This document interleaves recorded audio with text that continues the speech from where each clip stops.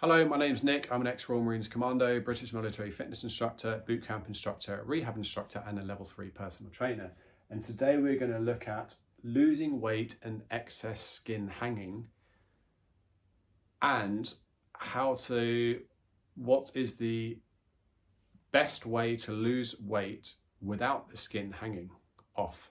So if ever you've seen people that have drastic weight loss, I'm sure you've all seen videos where they've got a massive kind of fold of skin, and you see people on the chest, they've just got excess skin that's just hanging. So currently at the moment, the UK government guidelines are, in order for the skin to catch up with the body or to keep pace with the body, losing 1 pound of body fat per week, they say the skin can catch up.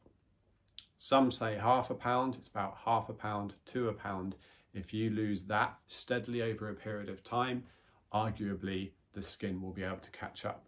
If you are morbidly obese, i.e. you are very, very large, then you may just have too much skin and the skin can't quite catch up. Genetics will also play a role in this.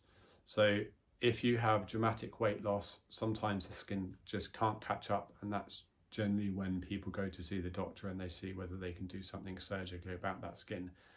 But if you go for a healthy, sensible training program where you're losing about a pound a week, really maximum in terms of body fat, then the skin should be able to catch up with that body fat, and then you won't have the excess skin hanging off. I've trained a few people over the years who have had that problem, where they have been either very overweight or they actually had the excess skin after pregnancy. So they were fit, then they got pregnant, and then they brought their fitness levels back up after the child was born, but they unfortunately had the excess skin hanging. And in all of those cases, they ended up, if they had the money, going the surgical route to try and get it removed. But there are things you can do if you're on that journey to lose the weight, to try and do it safely and efficiently, because as human beings, we all want things fast and we want it now, and we live in a world where everything's at our fingertips and we just want it immediately. So when people want weight loss, they often go on these crazy diets and they go, right, I'm going to lose an absolutely incredible amount of weight. But one thing they often don't realize is the skin does need to take time to catch up with what the body's doing. You can't expect miracles. You can't expect.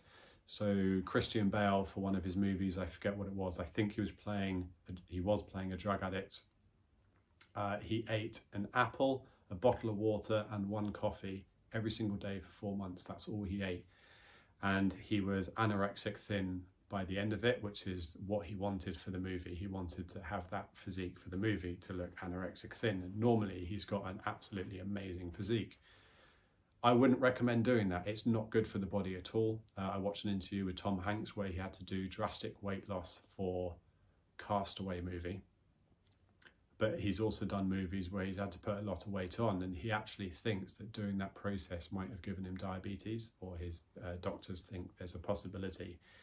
I think for one movie he had to put a lot of weight on, so he just ate and ate and ate. And again, yeah, he thinks that could have had adverse effects on his health.